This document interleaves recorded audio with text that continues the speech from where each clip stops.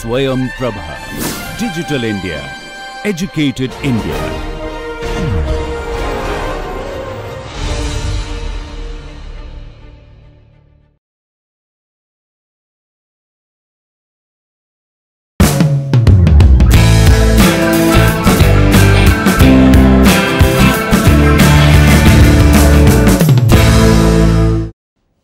The 18th century was probably the most fascinating century in the last 3000 years in Europe. This was a century when the power of science and technology was felt in the way people thought about things. The power of reason instead of faith began to assert itself increasingly. There was a tremendous reordering of the social groups in the society. The merchants, manufacturers were growing, more discontent among the peasantry vis-a-vis the aristocracy. Ideas of freedom and liberty were growing, along with theories of natural order and social contract and so on and so forth. In some respects, 18th century France symbolized the transformation of European mind, just as 18th century England symbolized the incredible economic potential of growth for Europe. So 18th century was a fascinating century. One of the important things to happen in the 18th century was the development of the idea of the natural order which governed human society.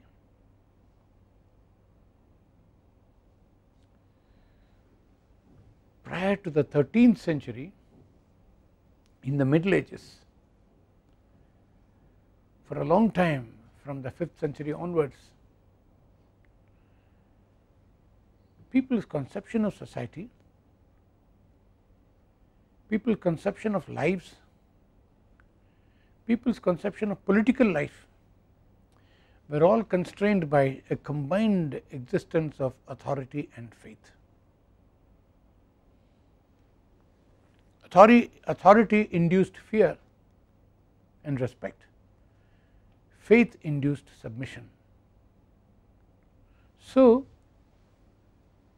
these constrained the way people thought about the world around. What it basically meant is that everyone said, well, this is my place in society, in my family, in this world, this is my role, my job is to keep performing this role, period, nothing else. And the inducement for them to keep this way came from the way authority was wielded, both by the rural rich, the aristocracy who created the culture of feudalism, and then by the church, which gave a metaphysical foundation to the whole thing. The church acquired monopoly rights virtually over the way Christian mind thought up to the 13th century. So this big concrete like combination of authority and faith governing set outlooks to life, reinforced by the metaphysics provided by the church, constituted the basis of European mindset towards society, towards the world around during the Middle Ages. From the 13th century things started changing. From 13th century mercantile interest started growing, trading grew, we know that, we knew manufacturing grew, but more importantly trading substantially grew. The nation state came into existence, feudalism declined, and therefore the world started changing a bit. But even then, in the 16th and 17th centuries, while the nation states had come into existence substantially, in most parts of Europe except England, these nation states were ruled by very autocratic monarchs, and very often these autocratic monarchs did not hesitate to use the force of arms. Even in England, the middle of 17th century was a period of civil war, precisely because the question came about how much power to the monarch, till finally the monarch himself was beheaded. So the 16th and 17th century Europe experienced autocratic monarchies. So the idea of the world around, the idea of society, the idea of the world of politics was also constrained by, was also supported, and philosophies of this type were provided by both Machiavelli in Italy and Hobbes. Both of them were talking about an unrestrained power in the hands of the ruler and unrestrained powers of suppression and subjugation in the hands of the rulers with respect to his subjects. So the ideas of Machiavelli and Hobbes essentially reflected the disorder that arose when autocratic power was wielded unequivocally. But by 18th century things had changed.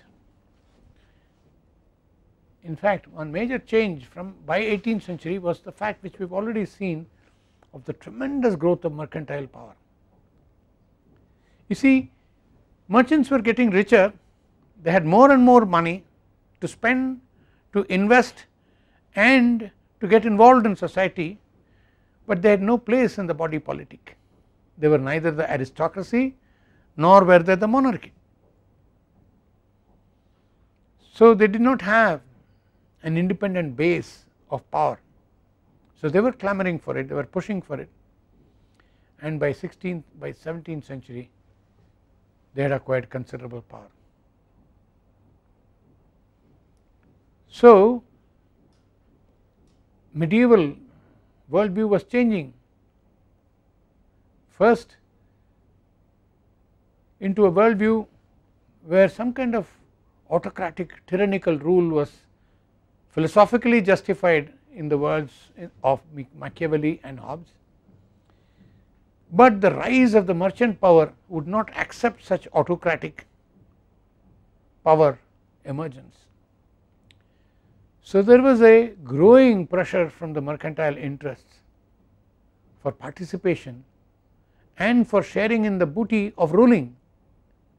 After all, merchants would not want to be a part of the state ruling machinery simply because of philanthropic reasons. So this was another pressure. Then you had simultaneously the growth of secular knowledge.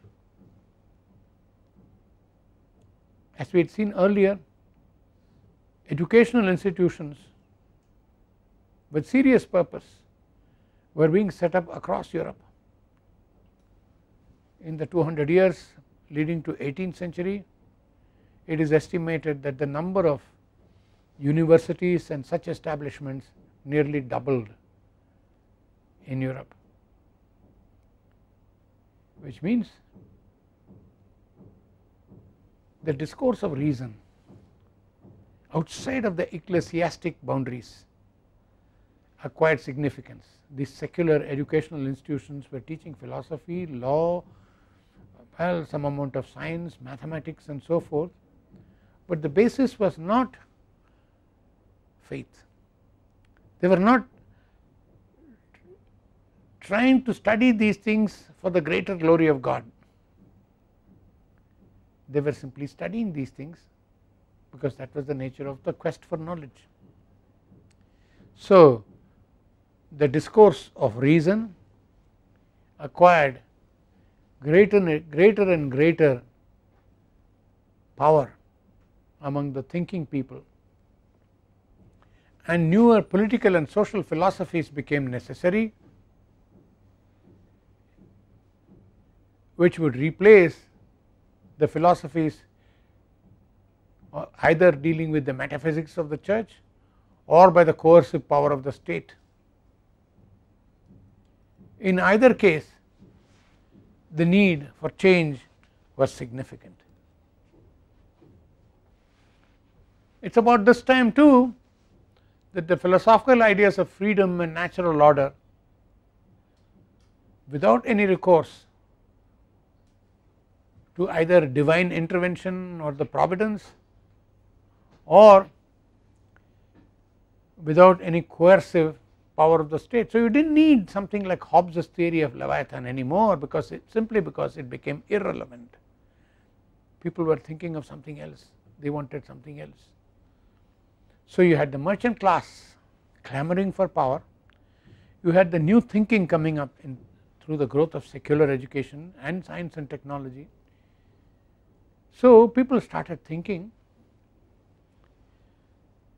towards explaining society in terms which are neither acts of providence nor acts of governance.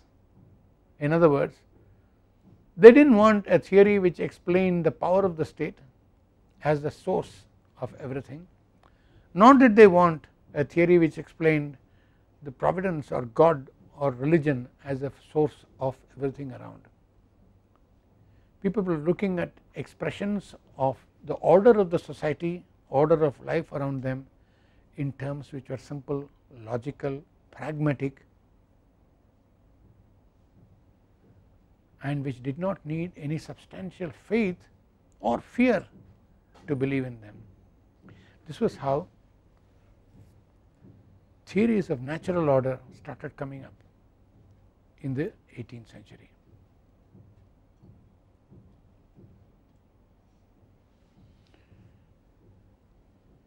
The part which relates to us is the part which relates to market. The theories which developed in economics in the 18th century, which had some notion of natural order in them, were theories about market. All these three sets of theories which we shall be discussing are theories which were talking of the free market as the natural order, and the fulfillment of the freedom of the market as attaining some kind of a natural equilibrium in the long run for these societies. So you can see from the state administered, state dominated mercantilist views, ideas shifted dramatically by the middle of 18th century to a belief that there is a natural order. If each person performed according to the drive of his self interest, if each person performed according to the drive of his talents, then the whole society would evolve in a direction which would be harmonious, in a state of equilibrium, and all of which would be natural, and therefore markets themselves started being looked at as forms of natural order. No reason then that in the 30 years from the middle of 1750s to the middle of 1780s saw the demise of mercantilism, because mercantilism was so opposed, so diametrically different from this conception of the economy as a natural order.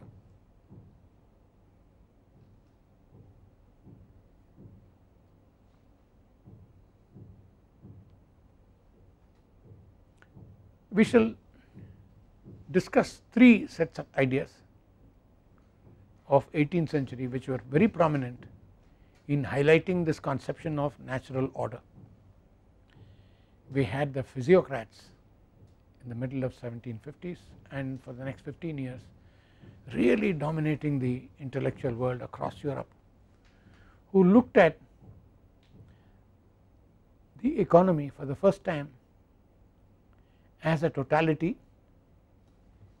which had to be dealt with as a totality. In other words, the physiocratic version of the economy was probably the first macroeconomic articulation ever in economic theory.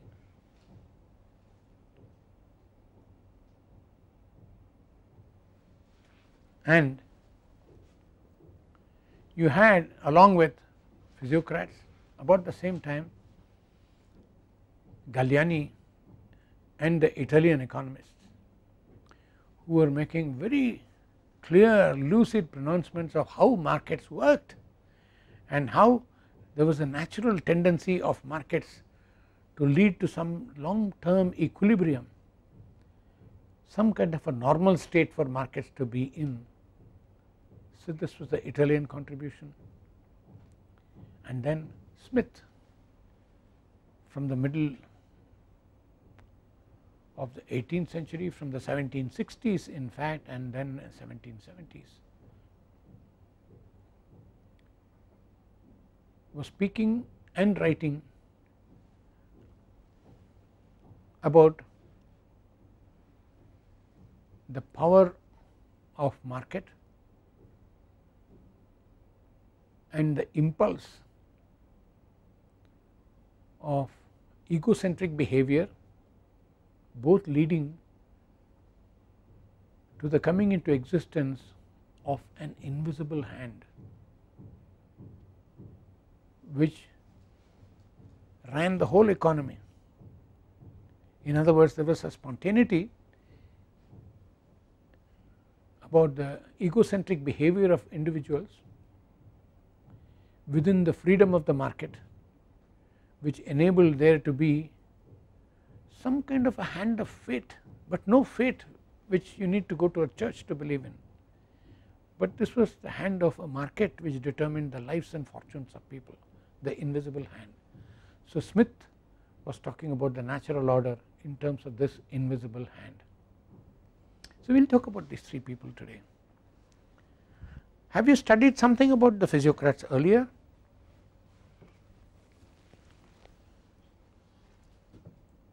Anybody? Have you heard about the physiocrats?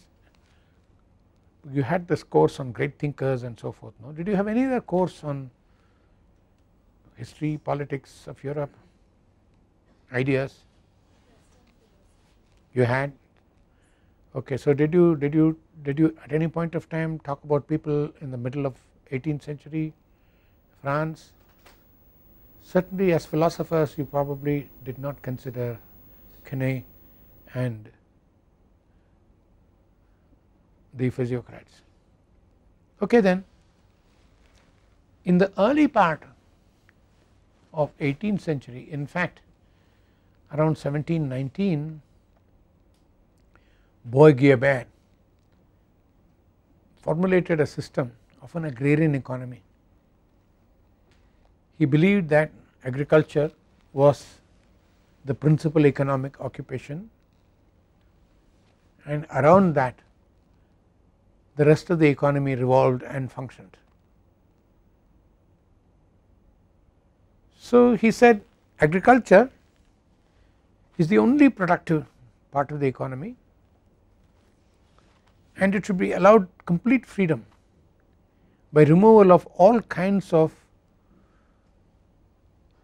age old restrictions on agriculture, not in terms of multiplicity of duties and taxes, but also in terms of restrictions of trade within the country in agricultural products.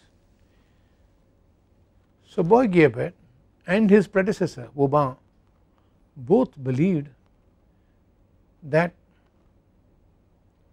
freedom of agriculture from oppression by the state was the first condition for economic prosperity.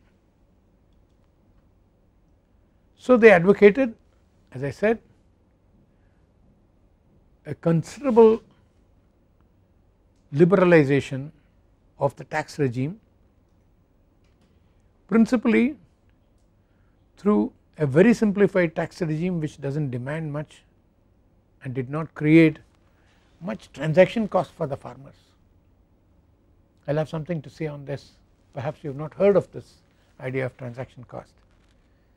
But then aside from the tax regime, they also wanted a number of restrictions on trade within the country to be removed on internal trade in agricultural goods.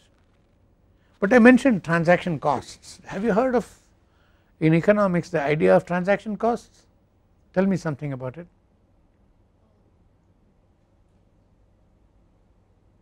It's the cost of finding the good that you need or reaching the service or the good that you need, like in that sense, transaction cost. What kind of forms can this cost take?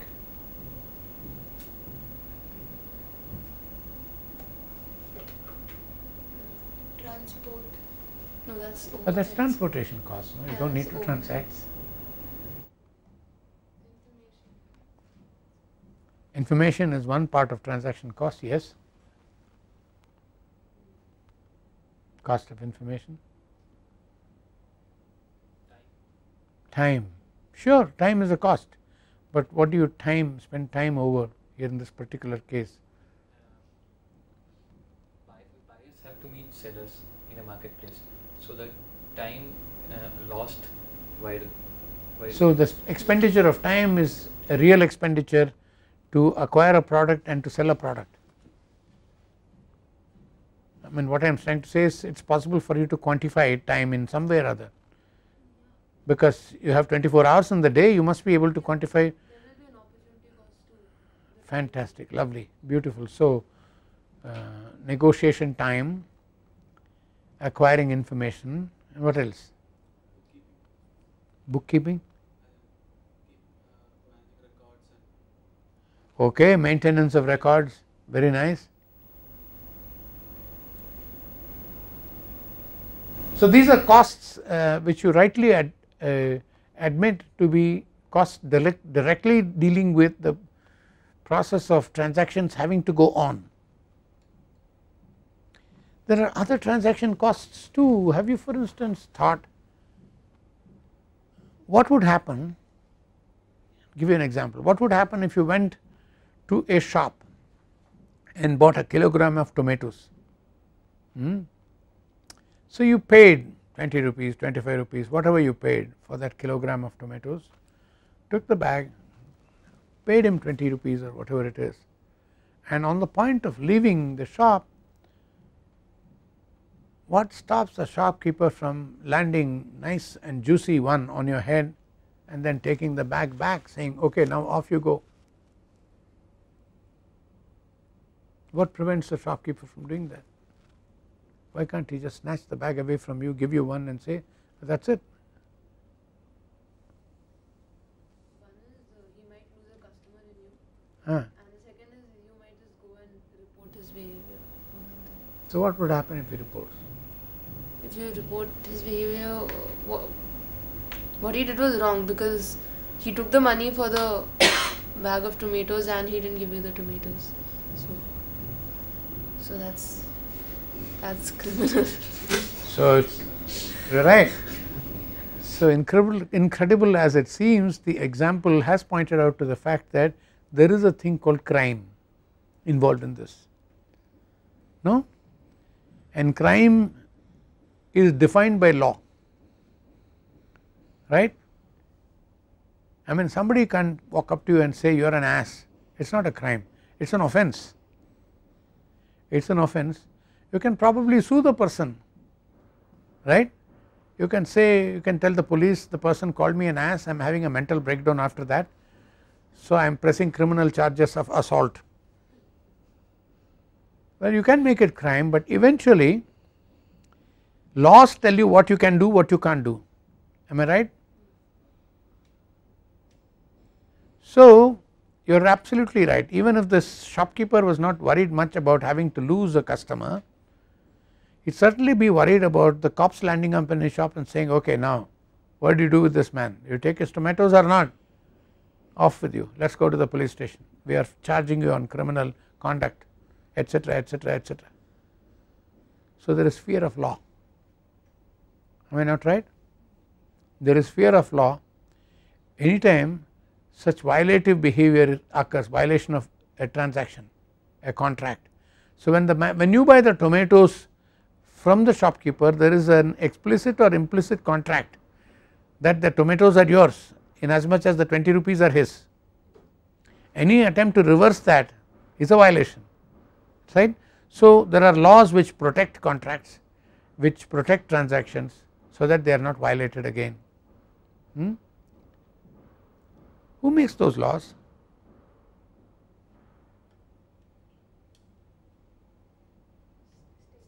State. What does it mean, state? The chief minister? No, legitimate authority, that is okay, in case of like that way, if you look at it, the legislature makes laws, list of laws saying which is acceptable, which is not acceptable, what is the punishment, what is the reward, etc. Okay. So there are lawmakers, and then there is a judiciary that identifies this. Okay, so the judiciary which examines particular events relating to conduct of people and trying to find out whether this is a crime in according to this law, that law, there is a violation of this law, that law, and therefore what punishment or what penalty should be administered. So judiciary, and you forgot the cops. Yeah, the executive. Right, I mean you need a guy eventually to arrest you and put you in jail, no? I mean the judge can yammer away as much as he wants, and you can just say pada, no? So there is this problem. You need people who will create the law, you will need people who will interpret the law, and you need people who will execute the law, right. Don't they need a house to live in? Don't they need to eat food? Don't they have children to send to school? Don't all these people, in short, have the need to live like anybody else? So what will they take for that? They will take a salary. Who pays them the salary? The people who collect the tax from you gives them salary. So you need a bunch of fellows who will collect the taxes. So you need a bunch of fellows who will frame the tax laws, how much tax you should pay, and there are tax collectors maybe. In short, by and by you are talking of the entire establishment called bureaucracy, right, called legislators and called judiciary. In other words, all the three organs of a modern state have to be created, sustained, and kept working. And where does the money for all that come from? Taxes, right. So the taxes pay for the sustenance of the organs of modern state, which enable you to keep your tomatoes in your pocket. In other words, which ensure that your transactions are sacred in the eyes of law, at least sanctity in the eyes of law. No, these costs are all transaction costs, are they not? Maintaining the entire infrastructure of the body politic and the state, the government, and so on and so forth.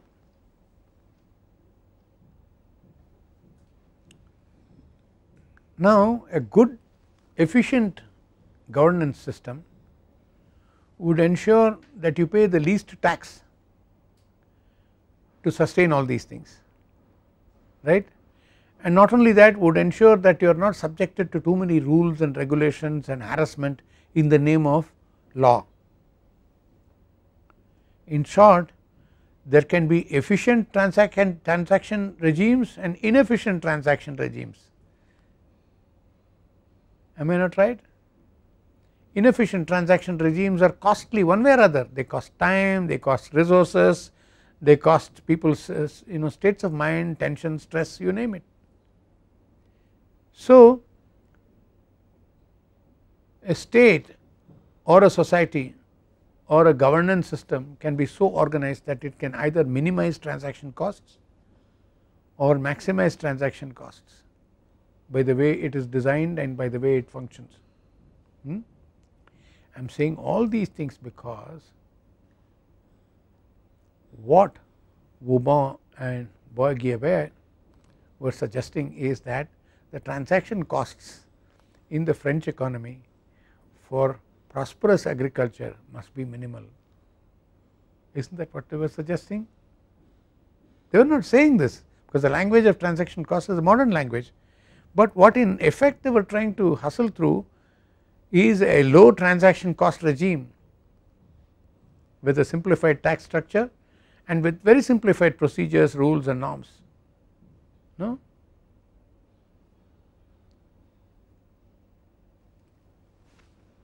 So they had a conception of natural order whereby if the system is by and large left alone by the state, it had a tendency to run itself smoothly and effectively, is not it?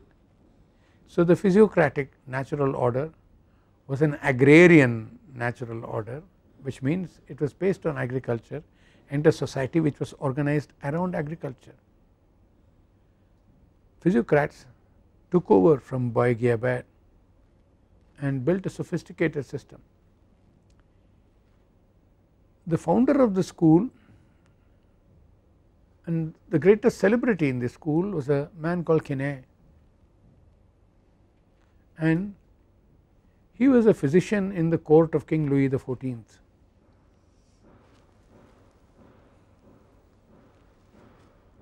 Quesney thought that the society was something like a body of a living organism. Different organs and components of this living organism were connected through a set of flows which involve blood, body fluids and so on and so forth. So these flows connected and functionally rendered meaningful the organism itself, right. So Quesney looked at the economic process in analogous terms as if they were organic things.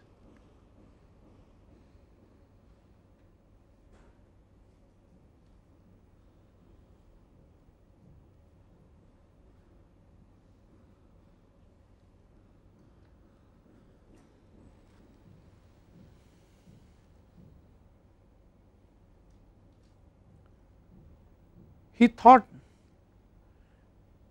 there were three functional groups in which society was organized. One were the farmers who worked on the land and who grew all the farm and sometimes primary sector produce like fisheries, forestries, mines. These were all brought under one broad classification by Quesney and his followers. They were all called the productive class. They were all called the productive class. They were called the productive class because they worked with land and nature, and according to the physiocrats, land and nature were the only productive things which yielded thing to humanity. So these people were farmers, were for instance productive because they were able to till the land and get out of land something which not merely sustained themselves, but it sustained the entire society. In other words, over and above what they needed to grow for their own consumption, they were able to grow things which was useful to them as investments in the ongoing reproduction of agriculture. For instance, they grew not only food for themselves, but they had food grains which were used as seeds. They had cattle which not only produced milk and milk products for themselves and maybe beef, but they also, this cattle also reproduced itself, they reproduced more cattle. In other words, they dealt with nature in such a way that not only was their subsistence taken care of, but the reproduction of the productive activity year after year was also taken care of. And then on top of it all, it supported the other people in the society. Who were these other people? According to Quesney, there were two other classes. One is what he called the distributive class, which basically meant the landlords. The landlords were called distributive class because they got the surplus from agriculture. Over and above what he produced for himself and for the reproduction of his agriculture, the farmer also produced something which he had to give to the landlord, isn't it? Because the land belonged to him, the propertied class. So the landlord got his rent,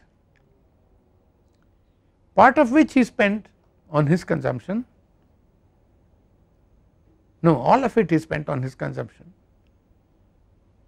but part of what he spent on his consumption went back to the farmer.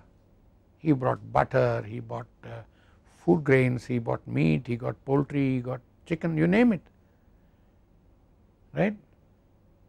Then he spent money on the other class, the third class.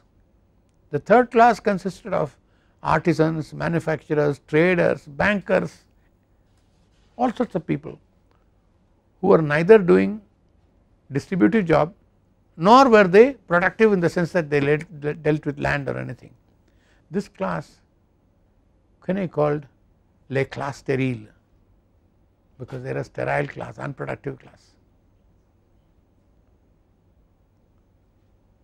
It did not mean that they were wasters, it did not mean that they were useless, but what it meant was that these people were not productive in the sense that they were not working with nature, with land, which is the only thing capable of producing a surplus. The surplus which went to the landlords was called produit net, which means net produce. This net produce was over and above what the farmer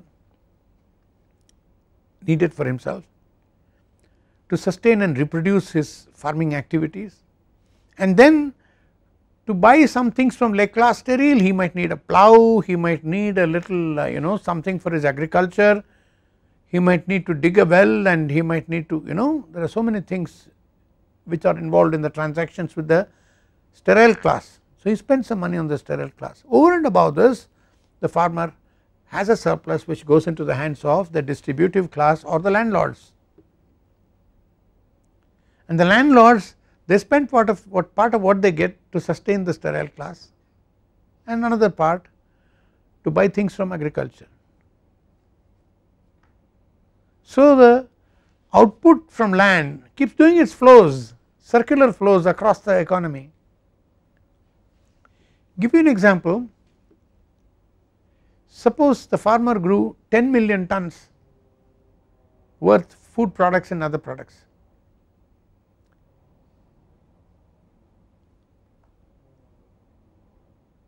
About 2 million tons he would spend on sustaining and reproducing this activity. He would need to have seeds, he need to look after the farming conditions, the dairying conditions, and feed the stock and so forth. So about, let us say 20% of that goes into looking after all this for reproduction of his own activities. Then another 20% goes to the landlords as rent, right. So that makes it 20 and 20, 40%.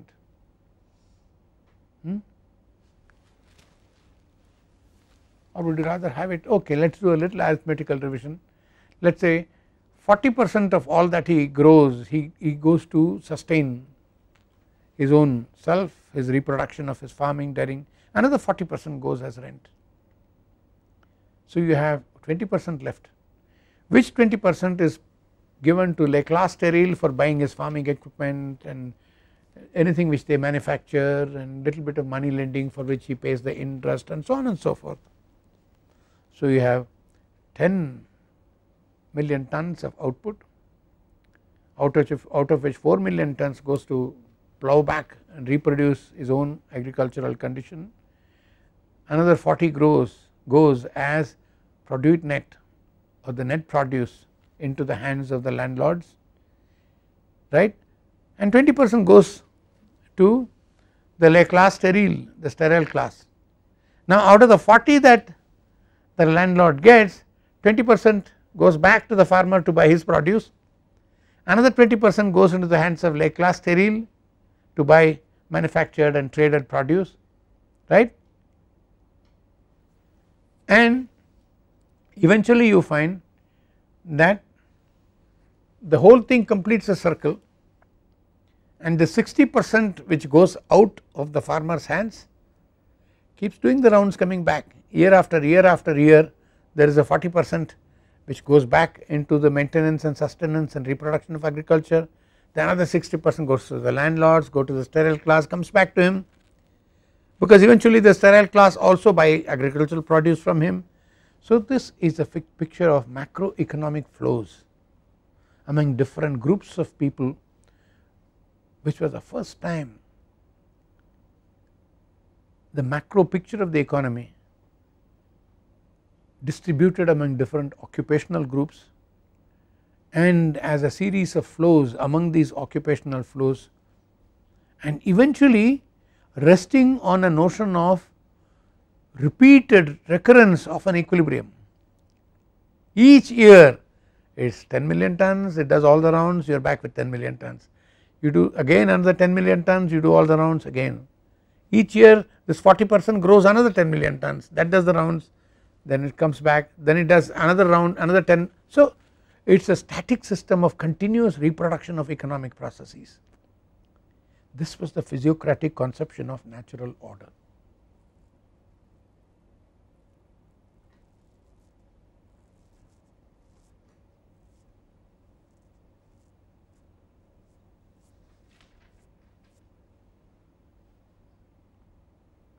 Do you have any question on that?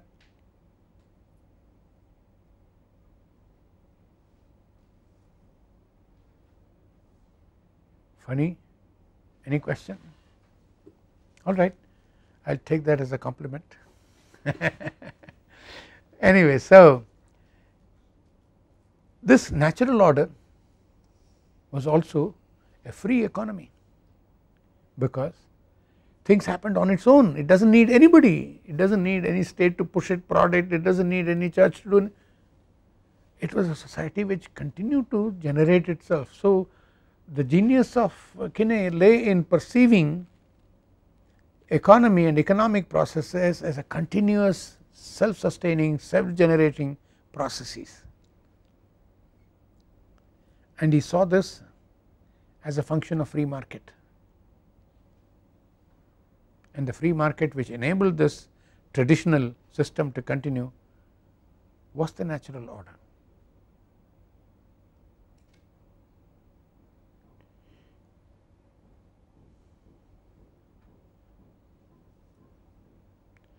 There are two things which are interesting about this. One, the idea that an economy and a society can continuously sustain itself, reproduce itself year after year after year without any external stimulus or external push or pull or prod, that you could just go on and on and on, is one. And the second,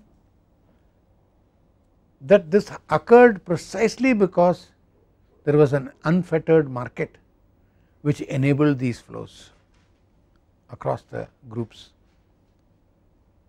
So this was the core of modern macroeconomics, which was first founded in Quesney.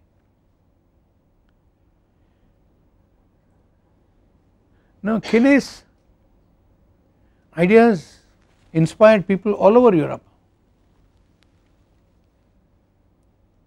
As you can see, he formulated the tableau economic, in which the system of flows which I discussed with you, that happened, and most important, some laissez-faire system, minimal interference with government, and he said you need one tax in the system, just one tax, and this one tax should recover all the costs of the government of governance. In other words, unwittingly he was talking about a system which minimized transaction costs, one step ahead of Boy, Guilbert and others.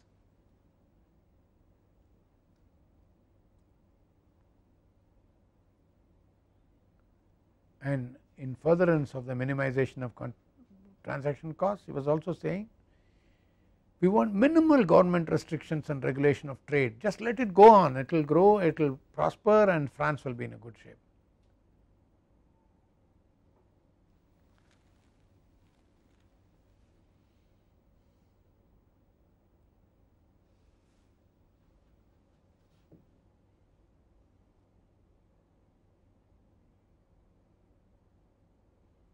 An interesting thing is,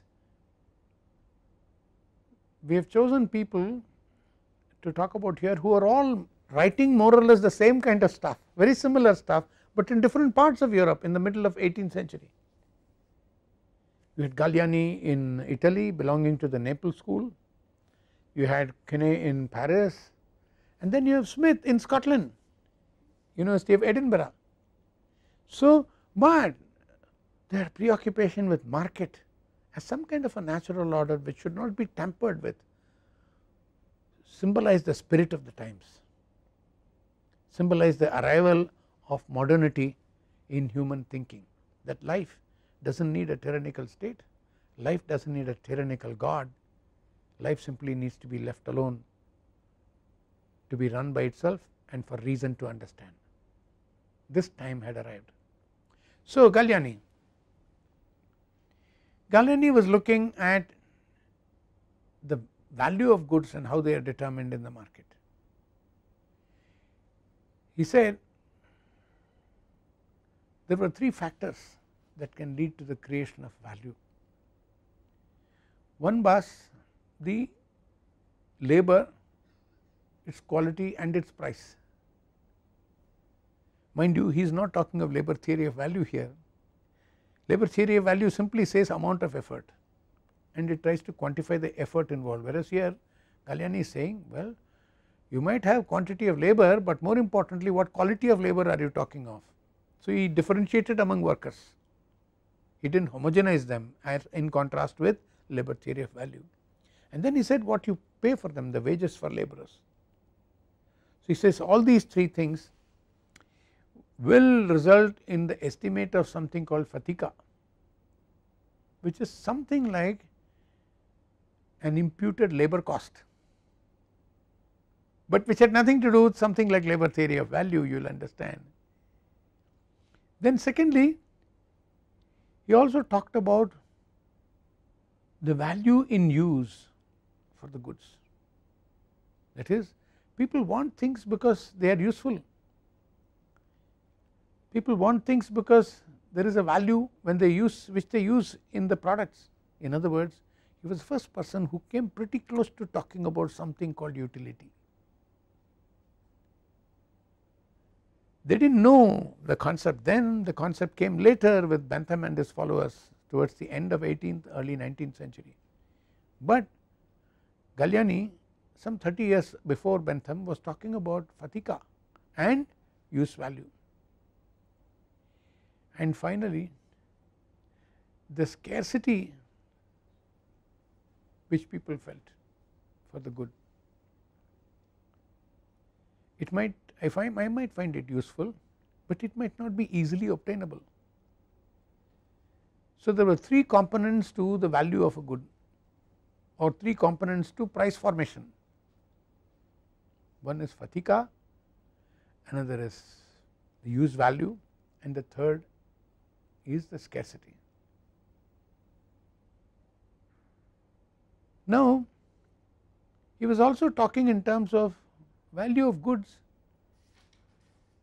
in terms of other goods, because he said everything had a value in terms of fatika and in terms of usefulness and in terms of scarcity. So if everything had such a value determination process, then there must be a value of goods in terms of each other. You can talk of one pair of bullocks equaling so many bicycles, or so many bicycles, or one bicycle equaling so many apples. So he was talking in terms of some kind of a rate of substitution according to the usefulness of commodities principally across the economy, right. Probably a precursor to the modern notion of the marginal rate of substitution of goods along an indifferent surface, right. But he was not going that far, but certainly Wilfredo Pareto, who was great at these things and who was a great welfare economist and who used this analysis of indifferent surfaces extensively, did believe that Galiani was a precursor to his own work.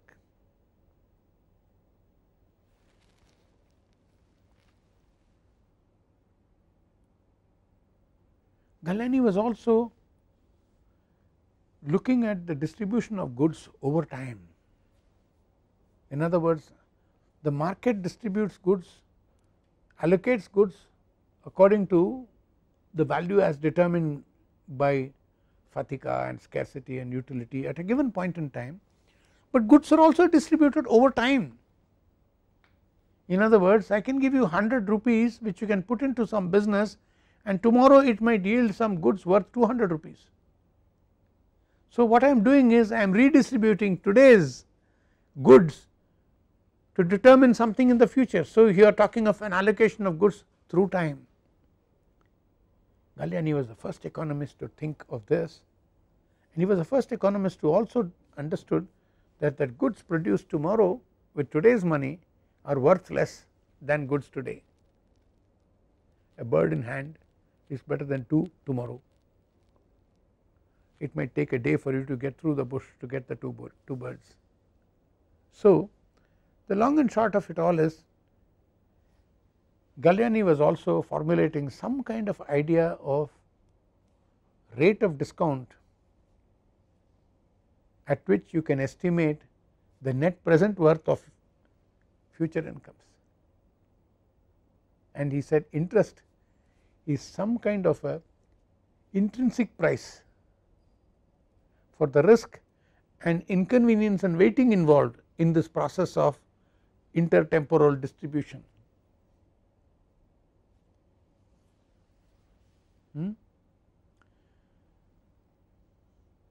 Galiani entirely sympathized with the physiocrats in terms of their preoccupation with the natural order, but he said categorically that it is not agriculture alone which produced surplus. Surplus came from every form of improvement in one's effort. So he brought labor into consideration and said different qualities and different intensities and different types of labor can produce surplus. So he said manufacturing is capable of generating a surplus which has no risk. In agriculture, if there is a rain, there is no rain, you have had it, but whether there is rain or not, you can manufacture. Secondly, agriculture was constrained by availability of land, you need much less land for manufacturing. And third, manufacturing generated so much of surplus that it could benefit agriculture itself. So on these three counts, Galiani expressed his disagreement with the physiocrats. He agreed with the physiocratic idea that there is a natural order of an economy. Most important contribution of Galiani is that this self-regulatory equilibrium which physiocrats started talking about, which Galiani approved of, he said in this self-regulatory equilibrium of the economy happened in the long run, it did not happen immediately. In the short run there were all kinds of disturbances in the economy which led to fluctuations. So, Galiani was the first one to bring in the conception of long run equilibrium in the economy as distinct from short run equilibrium, and showed the distinction between short run fluctuations and long run equilibria.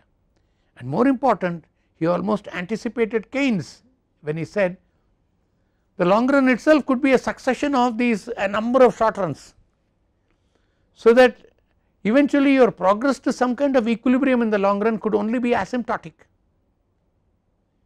You might be getting there and getting there and getting there. So, this again was a tremendous contribution in theoretical thinking. What we will do is we will pick up on Adam Smith in the next class, which is on Saturday. I was going to teach Adam Smith anyway next class, but what I was going to introduce Adam Smith with today, I will add it on to what I am going to speak on Saturday, and we will do it on Saturday. Good evening.